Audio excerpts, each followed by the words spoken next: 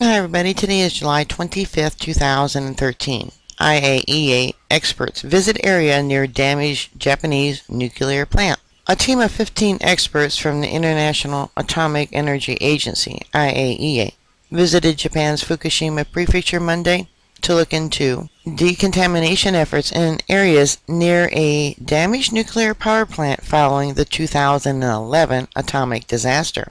During their 5-day stay, the experts were due to inspect the effects of radiation on wildlife and the management of radioactive material from decontaminated work in areas surrounding the Fukushima Daiichi nuclear power station, the Kodo News Agency report.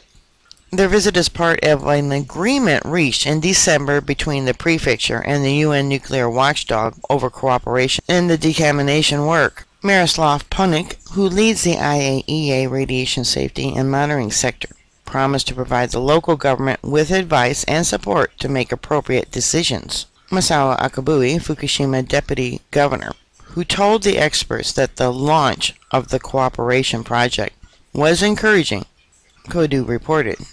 3 of the plant's 6 reactors went into meltdown after a tsunami swept through the complex in March of 2011. Actually, it had already started its meltdown after the earthquake. A lot of the workers fled from the site because they knew what was going on. They knew that there was great danger coming from this. Alright, bookmark my site. I'll keep you up to date. Please stay safe, and I'll talk to you later. Goodbye, shop.